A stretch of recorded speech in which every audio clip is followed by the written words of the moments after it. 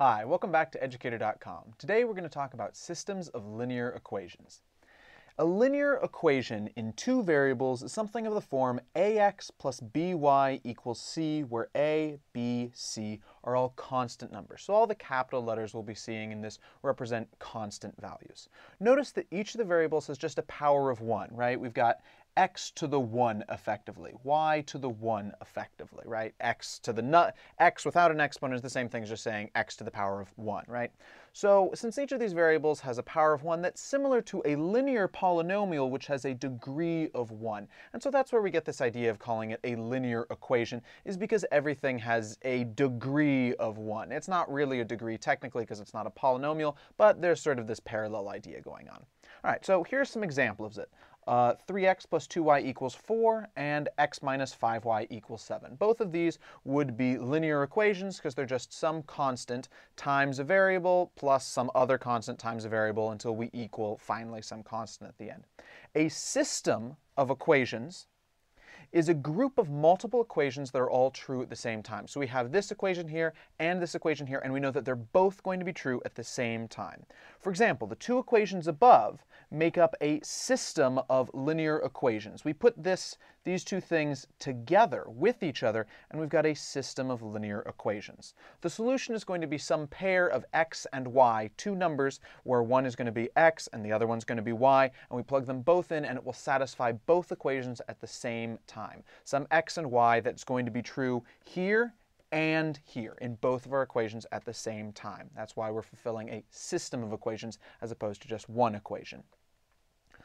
Let's talk about graphs to start to really get into this. So first, long ago, when we first discussed the concept of a graph, we saw there were two ways to look at it. We can talk about how input x is transformed into output y, right? So we can think if we plug in x at 1, then y is going to come out at 1 as well. If we plug in 2, y is going to come out as 4, right? 2 squared. We plug in 3, y is going to come out as 9 because 3 squared is 9, and so on and so on. We could also go backwards, 0, -1, all that sort of stuff. But alternatively, we can also think of it as the location of all the points that make the equation true. Where is this going to be true? So the reason why 0, 0 is a point on our graph is because if we plug that in, 0 equals 0 squared, hey, that checks out. If we try plugging in the point 1, 1, right, this point here, if we plug that in, we've got 1 equals 1 squared, hey, that checks out. If we try plugging in the point 2, 4, then we've got 4 equals 2 squared, and hey, that checks out. So all of the points on this parabola, the reason why these points are on the parabola, the reason why this graph is these points is because those points make the equation that makes that graph true. Any other point, if we were to choose some other point on it like 2, 1, if we plug that into our equation, we'd have 1 equals 2 squared. That's not true, right? This is not a true statement, so this point here does not exist. It's not on our graph. So the location of all the points that make the equation true is a great way of thinking about this. When working with systems of equations, it's useful to think of graphs in this second way. It will help us understand the connection between graphs and solutions. This way is still useful. It's a great way in general whenever we have to graph something. But for what we're doing right here with the systems of equations, this second way of thinking of the points that are true is going to really help us understand what's going on. We first want to put all the equations from the system into a form we can easily graph when we're going to graph this. So if we want to graph a system of equations, we first want to change these things that are kind of hard, like 3x plus 2y equals 4. That's not very easy to graph offhand. So we want y equals stuff, where that stuff is going to involve our x inside of it. Y equals with our x over there, right? We can graph that easily. We're used to graphing lines like that all the time. So we've got 3x plus 2y equals 4. We can convert 3x plus 2y equals 4. This converts into this. -3/2 x plus 2, you can work that out, right? We can get this as 2y equals -3x plus 4 by subtracting by 3x on both sides. Then we divide both sides by 2, and we get -3/2 x plus 4. And that winds up giving us that line right there. So that's what we get from this equation. So our red one is this one. Similarly, we can solve x minus 5y equals 7 for y to make it more easy to graph, and that winds up giving us this. So we've got both of these graphed together. Now, what does this tell us about a solution to the system?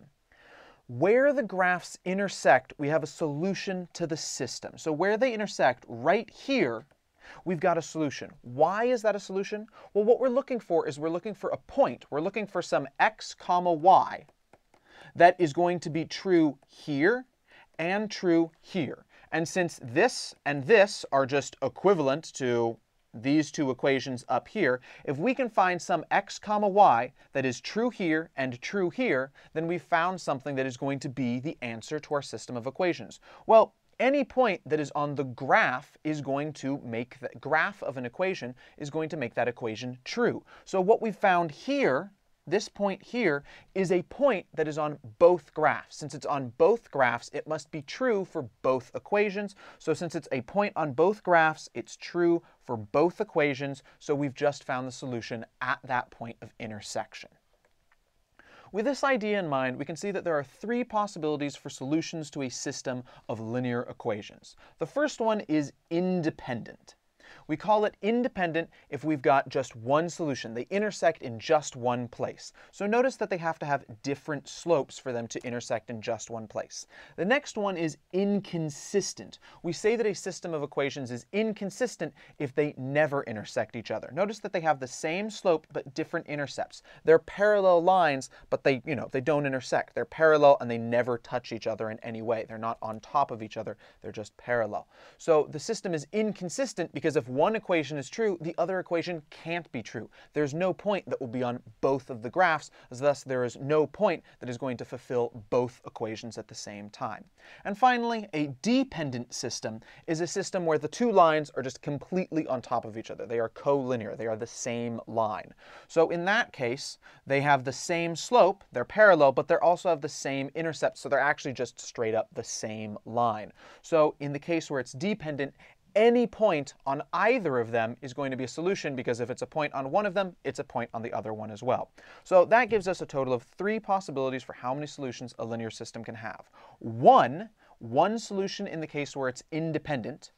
Zero in the case where it's inconsistent. They're parallel, they never touch. Or infinitely many in the case where it is a dependent system, where it's just the same line on top of itself, where anything that's going to be on it is going to be an answer to both equations. Now notice, I want to point out that just because it's dependent, just because there are infinitely many solutions, doesn't mean any point is a solution, right? If we consider that point there, it's not on either of our lines, so it's not going to be one of them. So a dependent system doesn't mean that every point is a solution. What it means is that all of the points on the line are going to be solutions, because they're both just the same line. So if you find a point on one of the lines, you know it's going to work for the entire system because it's on both of the lines. But that doesn't mean that you've got just one point being true for everything. Sorry, that any point whatsoever is going to be true for both of your equations, for all of your entire system. All right. First method to talk about finding that point, where is that point located of intersection, is through substitution. Substitution works by plugging in one variable for another. Then we solve the resulting equation. For example, consider if we've got 3x plus 2y equals 4 and x minus 5y equals 7. We want to begin by solving one equation for one variable in terms of the other, right? We want to be able to plug in y for x or x for y. So we have to get either y on its lonesome or x on its lonesome. Now, either equation and either variable will work. We're happy plugging in x just as we're happy plugging in y, so just choose whichever one looks easiest. Now, to me, it seems really easy to get x on its lonesome, because all we have to do is add 5y to both sides. So we have x minus 5y equals 7. We add 5y to both sides, and we get x equals 5y plus 7. At this point, we're in a great position because we've got x here, we've got x here. We can swap out those x's, and we can get an equation that uses just y. So we substitute that into the other equation, right? We've got x equals 5y plus 7 here. We've got 3x plus 2y equals 4. So we swap out the x, and now we've got 3 times the quantity, because remember, we have to plug it in as a quantity, because it's not just 3 times 5y, it's not just 3 times 7, it's 3 times all of 5y plus 7, so we put it in with parentheses. 3 times the quantity, 5y plus 7, plus 2y equals 4. We simplify that up a bit. 3 times 5y, 15y, plus 2y gets us 17y. 3 times 7 gets us 21. So we've got 17y plus 21 equals 4. Subtract by 21 on both sides, then divide by 17. And finally, we get to the answer, y equals -1. Great. How do we get the x? Same thing. We just substitute our new y value in for y here or y here. Either one will work. And hey, look, we've actually got this really great thing to use. We've got x equals 5y plus 7. So we've already figured out something where as soon as you plug in y, you'll get x as soon as you just do a little bit of arithmetic. So let's plug it into this one, because we made this equation from other equations we already knew, and it's going to be the easiest way to get x, because we won't really have to do any algebra. We'll just have to do some basic arithmetic. So we'll plug into this equation here. So we swap out the y that we know here for -1. So we've got 5 times -1 plus 7. We simplify that, x equals -5 plus 7, so we get x equals 2. And at this point, we've found the point, we found the pair x comma y that's going to solve both of these equations. We know that the point 2 comma -1 solves both of the equations above. Great. Of course, the example in the previous slide was an independent system. What we just looked at was an independent system of linear equations because it only had one solution. In the end, we only got 2 comma -1. We didn't get other solutions. We didn't get 0 solutions. So it was an independent system. They had different slopes. So how do you tell if a system is inconsistent, no solutions, or dependent, infinitely many solutions? Well, in the case where it's inconsistent, that is, it has no solutions, then if a system has no solutions, you eventually get to a nonsense equation. Some sort of equation that has to be clearly false. It can't be true. Something like 0 equals 5, or -8 equals 42, or √2 equals 2. All of these things are completely ridiculous. They're absurd. You can't have 0 equal to 5. We just know that's not true. So what that tells us is that the only way the system can be solved is if something impossible is true. But you can't have something impossible be true. It's impossible, right? So therefore, the only other possibility is that the system has no solutions. There are no solutions if we wind up getting some statement that is clearly false, something ridiculous like 0 equals 1 or 5 equals 20. At that point, we go, oh, it must be impossible for this thing to be true because we're getting impossible statements out of it. So we know that we've got an inconsistent system, a system that has no solutions. On the other hand, we could also have something that is a dependent system, something that has infinitely many solutions.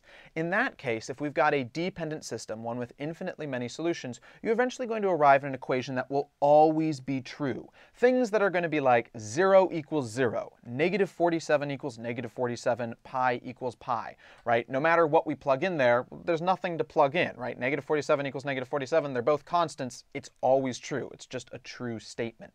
So since these statements are always true, just as the statement is always true, the system is always true. So we see that the system is always true, meaning that we have infinitely many solutions. And remember, I want to point out what I talked about before. That doesn't mean that any point whatsoever will solve the system. It just means that any point on one of the equations is going to be true for the other equation as well. So if you find a point on one of the lines, since the other line is just that same line, it's going to be true for the second equation as well. So we've got infinitely many solutions. We've got that entire line of solutions. You can also show this by showing that the two equations are equivalent. And we'll see examples for We'll see an example for inconsistent will be example 2 in this lesson, and we'll see a dependent system in example 3. So if you were confused about that, you want to watch those specifically, check those out. Example 2 and example 3, we'll explore that. We'll see how that's the case. All right. There's another way to solve, though. We don't have to use we don't have to use substitution. We can also use a method called elimination, where we eliminate one of the variables from the equation. Doing this, we add multiples of one equation to the other, which allows us to eliminate variables. So we're able to multiply one of the equations by a number, any constant we want, and then we can add that result to the other equation, and that will allow us to eliminate variables. For example, if we've got 3x plus 2y equals 4 and x minus 5y equals 7, well, we see, hey, I've got an x here, I've got a 3x here. Well, if we could get a negative 3x to show up and then add that, it'd cancel it out. So we multiply x minus 5y equals 7 by negative 3. So we multiply both the left side and the right side. We multiply the whole equation. So that'll come out to be negative 3x plus 15y equals negative 21. And we know that's equal because x minus 5y equals 7 is equal. So if we multiply both sides by negative 3, by algebra, we know we've still got an equal thing. So negative 3x plus 15y equals negative 21. Now we bring these down. 3x plus 2y equals 4. Bring it down here, and we add negative 3x plus 15y equals negative 21 to that. We add those together, 3x and negative 3x, they cancel each other out. We've got 2y and 15y, they come out to be 17y. 4 plus negative 21 comes out to be negative 17. We divide both sides by 17, and we've got y equals negative 1. Great. And hey, remember, that's the same thing that we got when we were working through substitution, so that's good because both of our methods should give us the same answer. At this point, since we've got y, we can solve for x by substitution with the other equations, right? We could plug this y equals negative 1 in here or here, and we'd be able to figure out what the answer is just by good old-fashioned substitution. Alternatively, we could do it by further elimination. If we know y equals negative 1, then we see over here, hey, there's 2y. Well, we could multiply this by negative 2, and we get negative 2y equals positive 2, right? Because it's negative 1 times negative 2. So we have negative 2y equals positive 2. We can add that over here, and we've got 3x plus 2y, what we started with, equals 4. And we'll add the thing that we just created to that, the multiple we just created. Negative 2y equals positive 2. Add that on both. These cancel each other out. We've got 3x equals 6, divide by 3 on both sides. X equals 2, so we wind up getting 2 comma negative 1, right? Both of our values there, which is the exact same answer that we got through substitution, so looks like elimination works. Cool. Just like with substitution, you can tell how many solutions the system has by the same things. Independent, that means it has one solution, the system will solve in a normal fashion. You'll wind up just getting values for the variables and there will be only one solution. If it's inconsistent, it has no solutions whatsoever, then when you're solving, you'll get an impossible equation, something like 5 equals 8 that just can never be true. And then finally, dependent, in infinite solutions where anything on one of the lines is going to be on the other line, so the entire line is going to be answers. While solving, you get an always true equation, something that is just automatically true, like 7 equals 7. At this point, we understand how to use elimination, right? We can multiply one of the equations by some constant number and then add that to the other one and eliminate variables.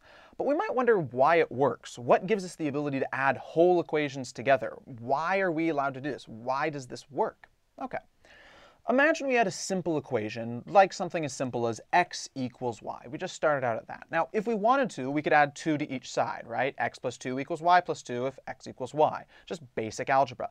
But we could also say, hey, 2 is equal to 1 plus 1. And I feel like adding 2 on one side and 1 plus 1 on the other. Now, 2 equals 1 plus 1, right? They're the same thing. So what algebra says is you have to do the same thing to both sides. So if we add the same thing on each side, we've still got equality. So if we add 2 on one side and 1 plus 1 on the other side, we're still adding the same thing on both sides, so there's nothing wrong with doing that. So we can add this equation. We can add 2 equals 1 plus 1, because the important thing is that 2 and 1 plus 1 are the same thing, right? Since 1 plus 1 becomes 2, it's just another way of expressing 2. And that's what an equation really is, that we can express it this way or we can express it this way. Both of the things on both the left-hand side and the right-hand side are the same thing. They're equivalent.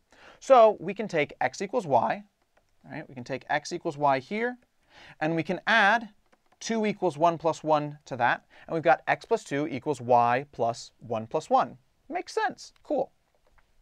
If we wanted to, we could also start off by multiplying 2 equals 1 plus 1 by some number on both sides. We start off, we have some constant multiple. So we multiply by 3 on both sides, and we get 6 equals 3 plus 3, right? Distribution on the right side.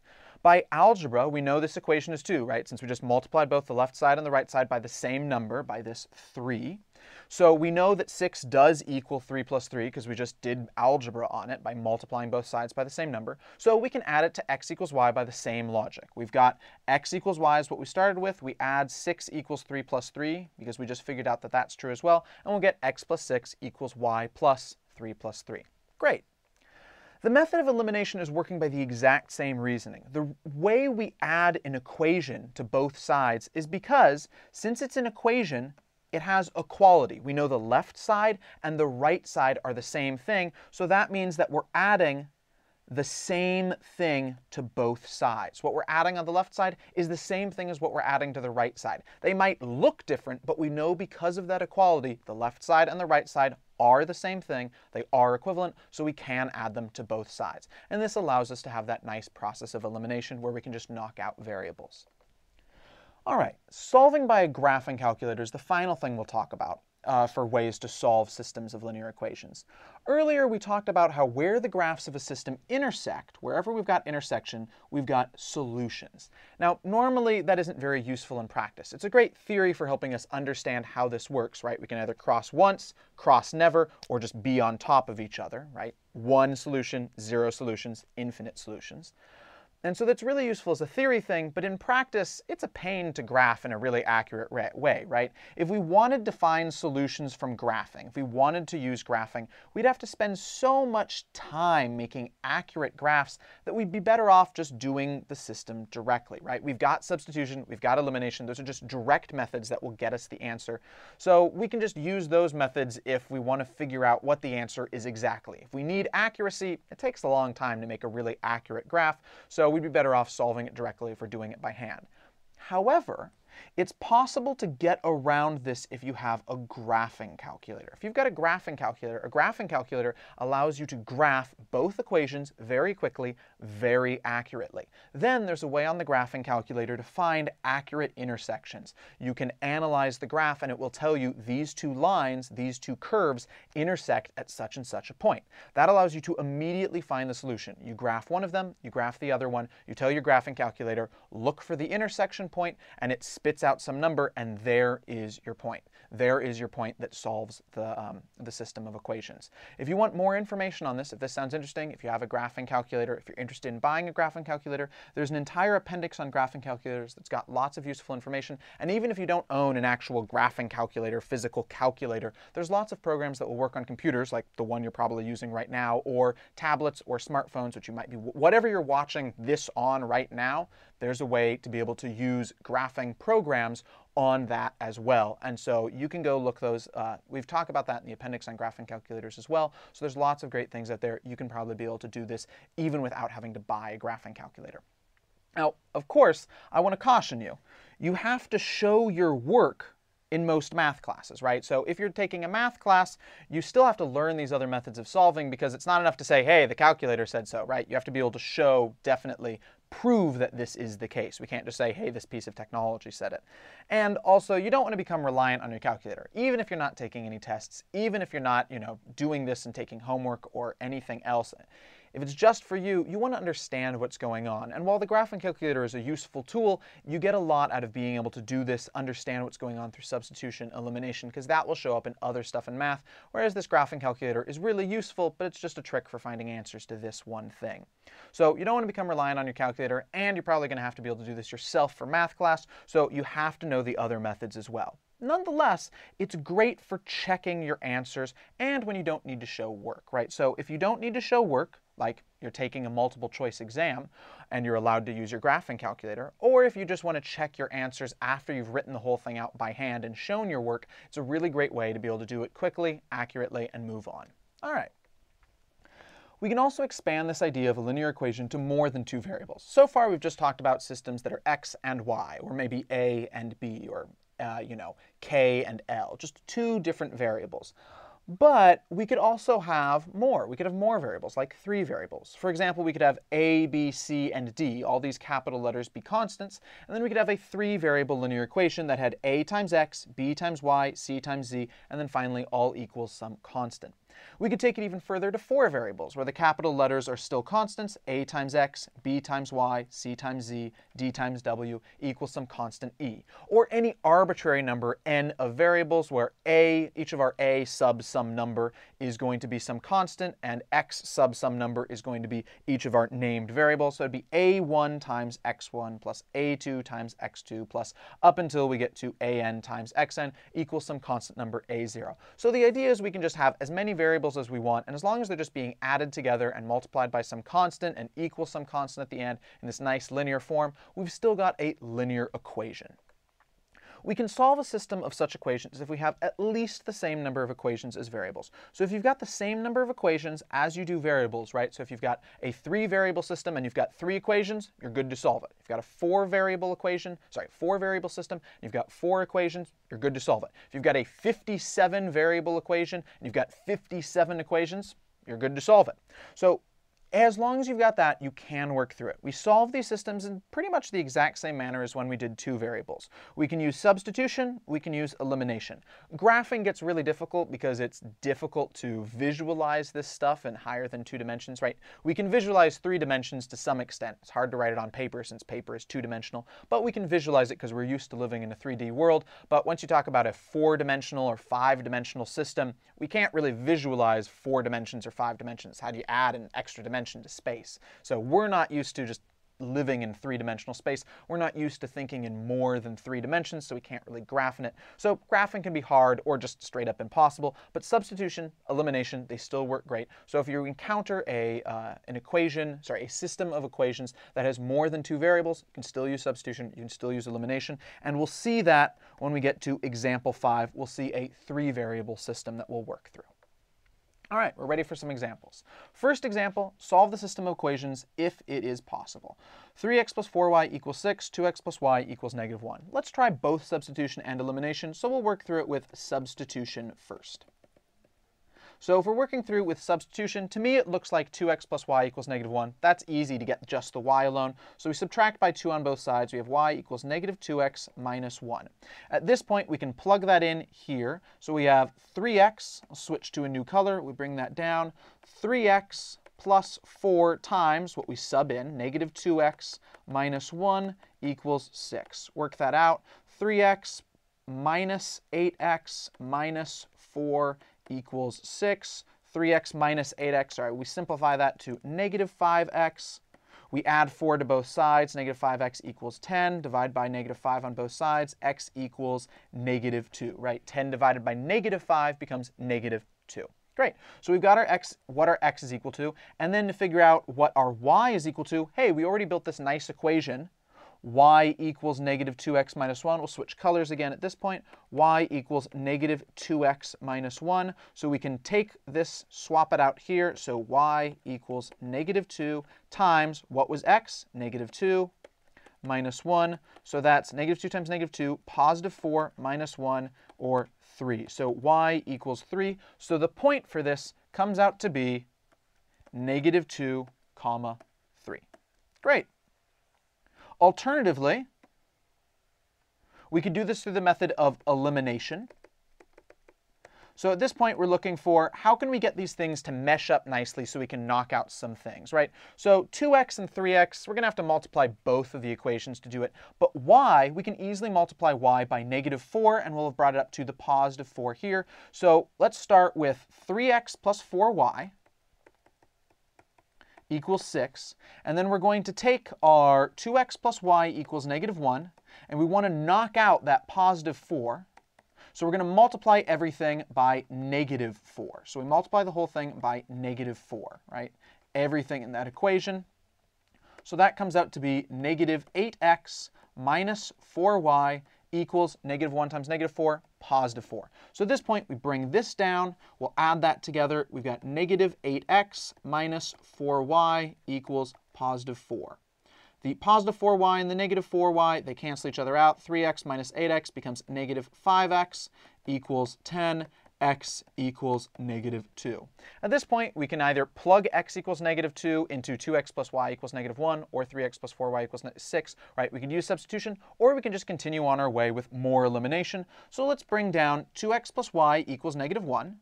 2x plus y equals -1. And notice if we multiply x equals -2 by -2 on both sides, we'll have -2x equals -2 times -2, +4. We add this whole thing together. 2x minus 2x, they cancel. We've got y equals +3. There are two answers, and so we get the same thing, -2, 3. If you wanted to check this, you could plug it into both equations. You'd have to plug it into both equations because you can't be sure that you solved both of them unless you know it works in both of them. But you can also, if you're running low on time, you can check just one of them, and that'll probably help you figure out whether or not you got it right.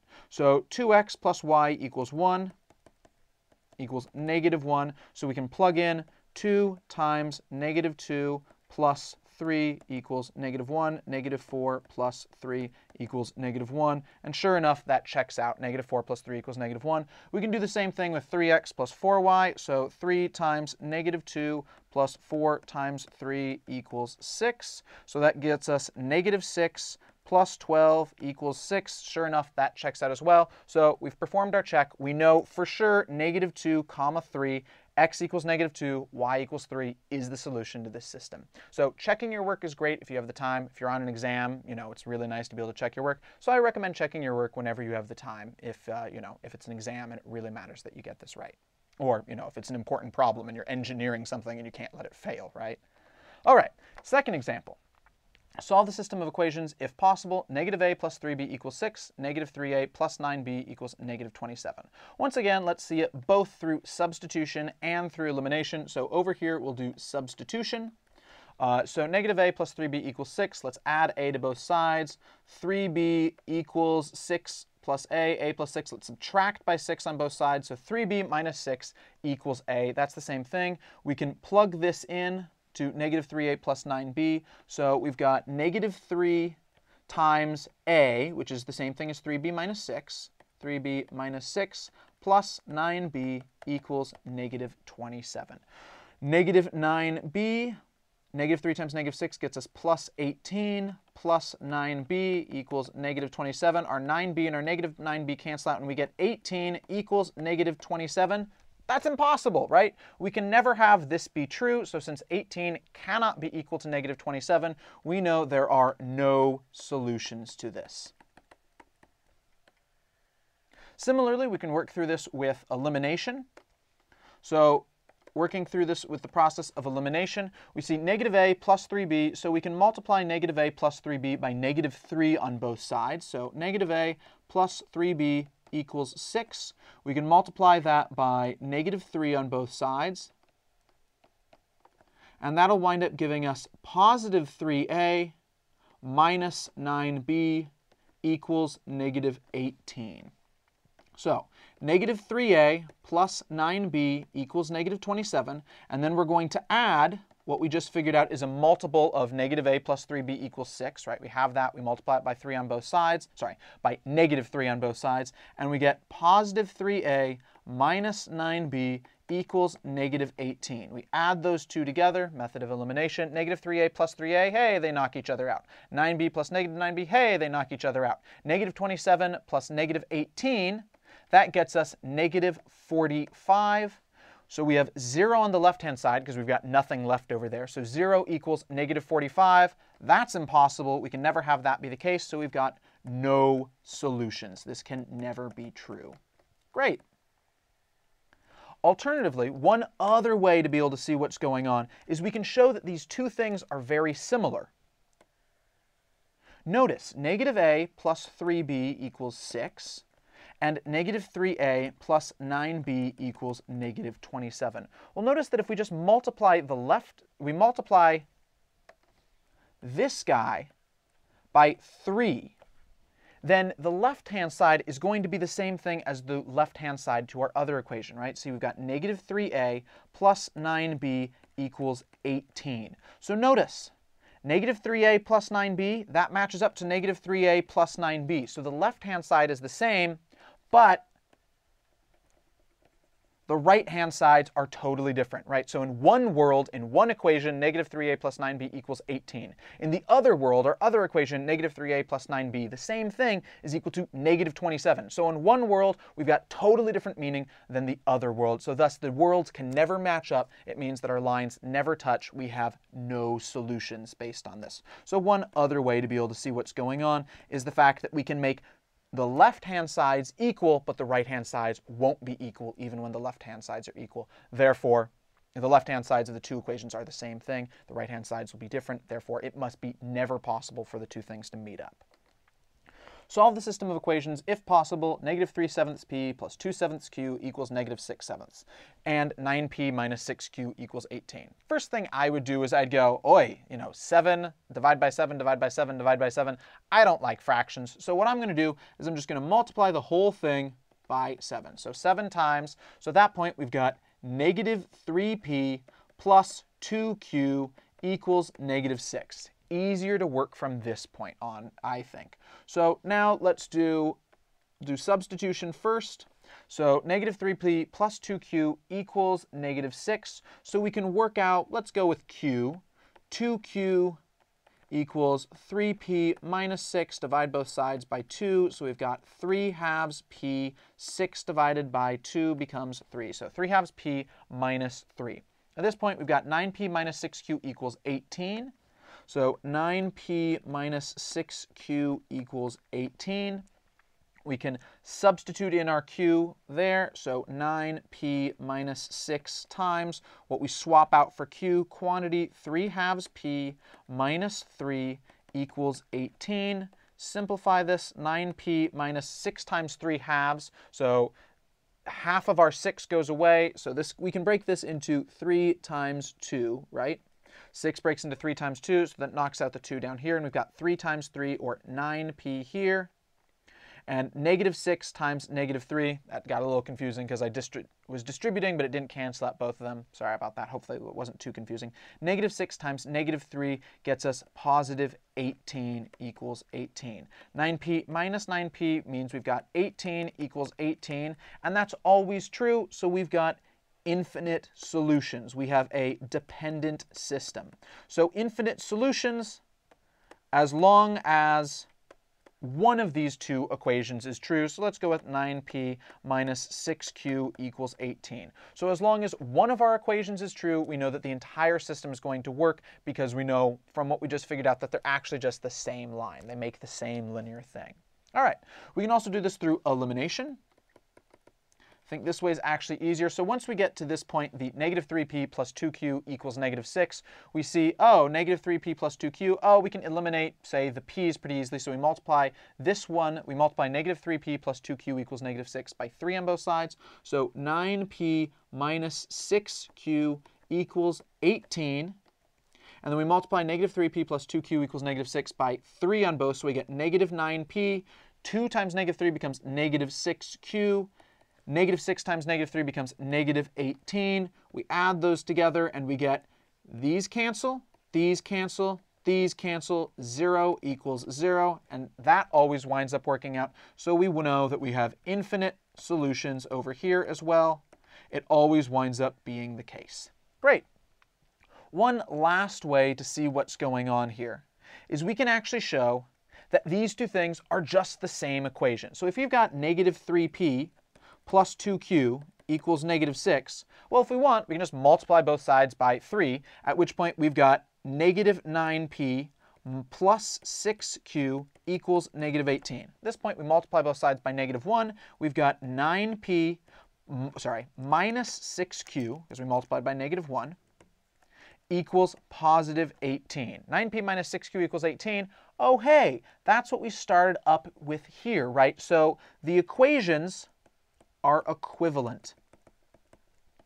They're just the same equation put in different ways of phrasing it. So this equation here is the exact same thing as this equation here. The left equation and the right equation, the two equations in our system, they're just the same equation. So if the equations are equivalent, that means we have infinitely many solutions, because anything that fulfills one of the equations will fulfill the other. Now, once again, remember, that doesn't mean all points are true, but anything on the line created by 9p minus 6q equals 18, which is the same thing as the line -3/7p plus 2/7q equals -6/7, which is the same thing as the line -3p plus 2q equals -6. Since they're all equivalent equations, they make the same line, so anything on one of the equations, anything that fulfills one of the equations fulfills both of the equations. So we've got infinitely many solutions. We've got an entire line of solutions. Not the whole plane, but a line of solutions. All right, let's try our hands at a word problem here.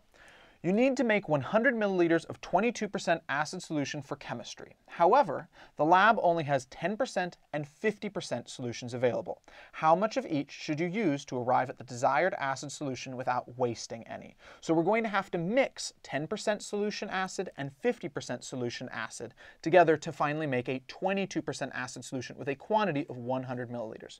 So first thing, we have to mix some quantity of the low acid, some quantity of the high acid. So let's name those things. So we've got L will be the name for the amount, which will be the number of milliliters that we use, of low acid, which is the 10% acid. And we'll use H to describe the amount of the high acid, the 50%. So L is the milliliters of 10% acid, H is the milliliters of 50% acid for low acid and high acid. All right, so if we're not going to waste any low acid or high acid, that means that the amount that we mix of low acid and the amount that we mix of high acid, the amount that we're using of both of those must come up to be together exactly 100 milliliters. Otherwise, we've gone over the amount that we're going to use eventually, so we are being wasteful. We're using too much in creating our thing. So our first piece of knowledge is that H plus L equals 100. The number of milliliters of our high acid plus the number of milliliters of our low acid must come out to a total of 100 milliliters. Our other piece of information is that we want to make a 22% acid solution. So at this point, we have to start thinking out, what does it mean to be a percent acid solution? Well, that means that there is some quantity of acid there, and when divided by the total volume of whatever we're dealing with, that's going to give us a percentage number. So amount divided by volume that we're dealing with, whatever the amount of the acid stuff in there, divided by the volume, the number of milliliters, is going to be equal to some ratio, 0 point something, which we can then convert up into a percent. Remember? So percent is the same thing as the decimal shifted over to the side. So 10% is the same thing as 0.10, 50% is the same thing as 0.50, and 22% is the same thing as 0.22. So for every milliliter of high acid that we put in, we will put in 0.5 times the milliliters of high acid of acid stuff going in. So with that idea in mind, we can start creating a formula here. 0.50, 50% acid here, times the number of milliliters, plus 0.10, the low acid, is the total amount of acid stuff that we have put into our mixture. And then we're going to divide it by, we know at the end we're going to end up with 100 milliliters, so that will be our final volume, and we want that to come out to be 0.22, right? So we know that at the end it's going to come out being that. So these are our two equations. Now, alternatively, I'm going to tell you a trick that I think is a lot easier way to think about this. Alternatively, we can think of this in terms of points, right? So every milliliter of 10% brings 10 points to the table. Every milliliter of 50% brings 50 points to the table. We know in the end, if we've got 22% of we've got 100 milliliters of 22%, then it's going to be 100 times 22 points. We can think of each of the percentages times the amount of it is going to be that many points on the table. It's a sort of abstract way of thinking about it, but I think it makes it a lot easier to make these equations. So we know that if it's 10% for the low, 50% for the high, then we've got 50 times H is the number of high points that come in, plus 10 times the low is the number of low points that come in, the points mixed together. We know in the end we want to have 22 times 100 points is going to be our final solution. 22 times 100, which is 2200. So 50H plus 10L equals 2200. So we can either think in terms of the percentage that our final solution comes out as, this 0.50H plus 0.10L divided by 100 equals 0.22, or we can think of the number of points that are being put in to make our final number of points. It's kind of abstract. It doesn't really make as much sense, but I think it's a whole lot easier to understand, so that's why I'm telling it to you. 50H plus 10L equals 2200. I also want you to notice that what we've got here and what we've got here are actually equivalent equations. If you multiply the top one, the red one, by not by 1,000, but by 10,000, by 100, and then by 100 again. So the first 100 would cancel out the fraction on the left and bring us to 22 on the right. And then the next 100 would bring the 0.50 to 50, the 0.10 to 10, and the 22, the now 22, to 2200. We see that we've got the same thing. So they're actually equivalent. It's just this multiplication. So this point method and the percentage method, they're going to wind up giving us the same thing, but I think the point method is a lot easier to wrap your head around in terms of the mechanics of creating it mathematically, and it's an easy, fast way to create it on a test when you have a low amount of time on your hands. So I recommend thinking about it, but if you don't like it, don't use it. All right, at this point, we're ready to solve it. Solving it actually won't wind up being that hard. I'm in the mood for using elimination because we've got these nice h's and l's. They're just raring to go. We can multiply them by -10 pretty easily. So we know that -10h minus 10l equals negative, multiplied by -10, so -1,000. We add that to 50h plus 10l equals 2200, so -10h minus 10l equals -1,000. It gets added together here. So these cancel out entirely. We're left with 40h equals 2200 minus 1000, 1200. 40h divided by 40 on both sides. We've got 1200 divided by 40, or 120 divided by 4, which is 30. So we know h equals 30. And then from h plus l equals 100, if h plus l equals 100, then we know 30 plus l equals 100, so l equals 70. Great. So in the end, these two pieces of knowledge, here and here, means that we want to add 30 milliliters of 50% solution and 70 milliliters of 10% solution. And that's how we'll build our 22% acid solution with 100 milliliters in the end. Great.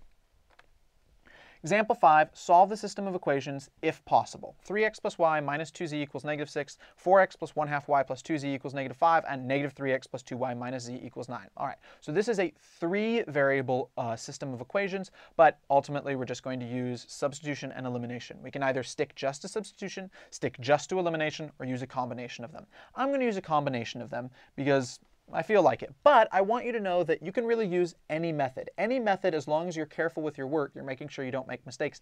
Either method will work, a combination of them, you can switch over. Sometimes the easiest thing won't be obvious and you just have to sort of try fiddling with it for a while and then you'll figure out what it is. So just play with it. Even if you're not quite sure what'll be easiest, just get started on it. Things will work out in the end.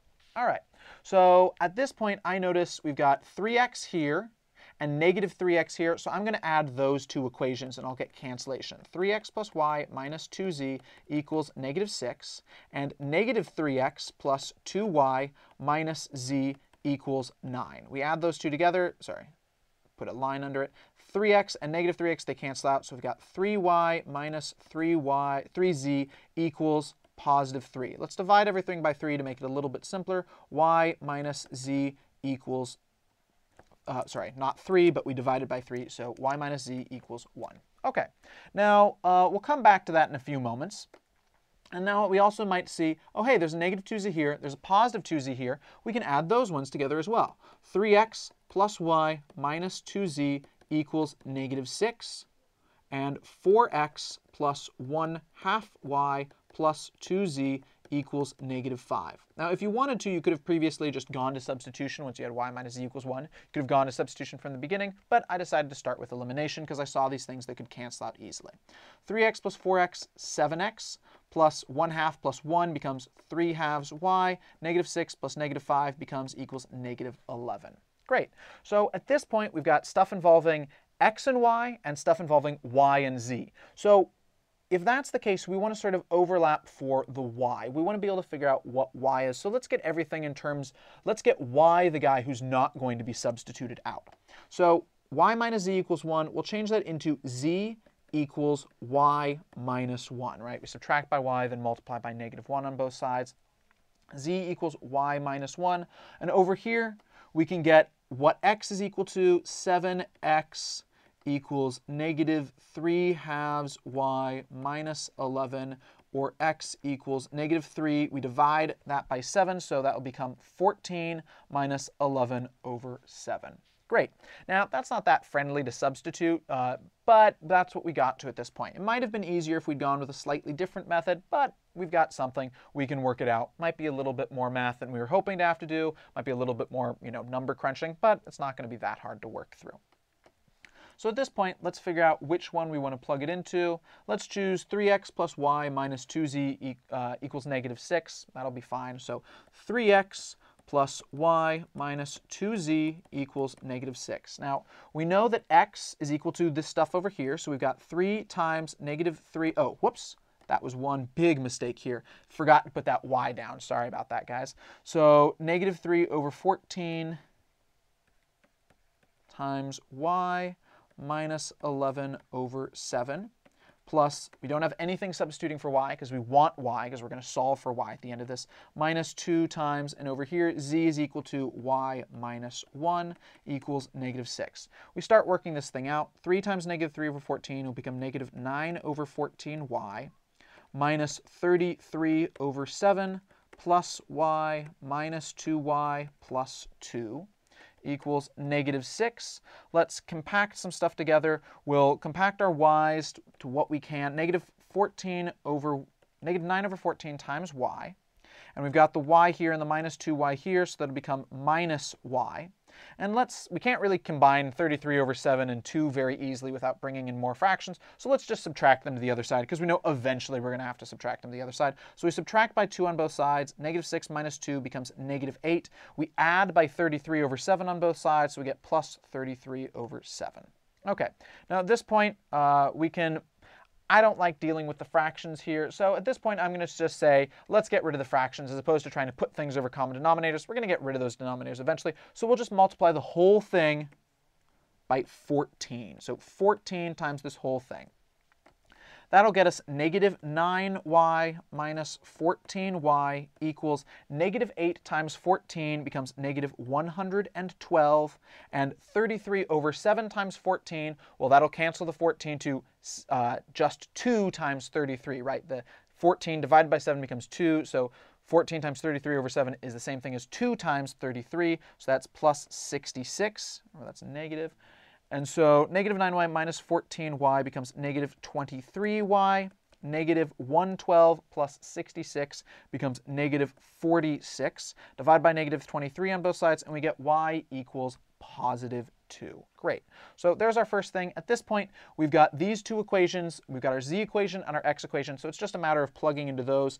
Z equals, plug in our 2 for y, 2 minus 1. So z is equal to +1. That one's pretty easy. This one is a little bit more difficult. We've got x equals -3 over 14 times 2 minus 11 over 7. So that gets us -6 over 14 minus 11 over 7. Actually, it's easier. Let's just cancel out 2 over 14 becomes 7, so that'll cancel the denominator to just a 7 minus 11 over 7. So that gets us -6 minus 11. Oops, wow. Let's go back a few moments to before I made that mistake. So -3 over 14 times 2, well, we can break this into 7 times 2. So the 2's cancel out, and we've got -3 over 7 minus 11 over 7. -3 over 7 minus 11 over 7 gets us -14 over 7, because they combine. They've got the same denominator. So -14 over 7 simplifies to x equals -2. Great.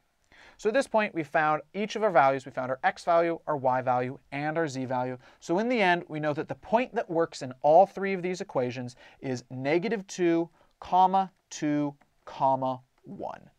Great.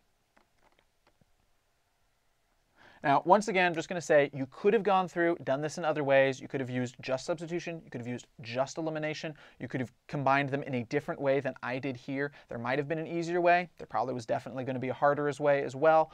But you wind up just choosing one way and you work through it, and eventually it will wind up working out. As you do more of these problems, you'll figure out what works better, what's easier for you, a general sense of how to get these things done fastest. But really, it's just a matter of practice and just slogging through it sometimes. All right, final example. what if we wanted to solve this system of equations? U plus 2v plus 7w minus 3x plus 4y plus 2z equals 41, and then another one, and then another one, and then another one, and then another one, and then another. Well, notice we've got 1, 2, 3, 4, 5, 6 variables total, and we have 1, 2, 3, 4, 5, 6 equations total. So we know this is possible. So we could solve this system of equations, or at least we could figure out, does it have no solutions? Does it have one solution? Does it have infinitely many solutions? This is horrifying. I don't want to do this, right? Yuck. Solving this problem with the methods we know now would be possible. We could work through this with elimination. We could work through this with substitution, but it would take us forever to be able to work through this thing. It'd be awful. It'd be this huge slog. It would just take us so much paper. We could get it done, but I don't want to. And it turns out there's some great ways to do this. We've got some tricks up our sleeves. Later on, when we understand vectors and matrices, we'll be able to see how to solve a monster like this in the lesson using matrices to solve systems of linear equations. You'll be able to use what you know about matrices, matrix multiplication, matrix inverses, things that we'll all learn about in the future, don't worry. You'll be able to learn all of this stuff, and you'll be able to see there's a really, really easy way to be able to just knock this stuff out. If you've got access to a calculator so you can compute the inverses easily, you'll be able to just knock this thing out really, really quickly. Solving this thing will be a piece of cake once we talk through this stuff. So we'll actually come back to this many lessons in the future when we get to using matrices to solve systems of linear equations. We'll take this thing and we'll be able to knock it out like that. It'll be really, really easy to work through, which is pretty darn cool. All right, so I hope that you've got a good idea of how linear systems of linear equations work. It's all about figuring out where the things intersecting in terms of that. That's really the idea of when are these two things going to be true. All right, we'll see you at educator.com later. Bye.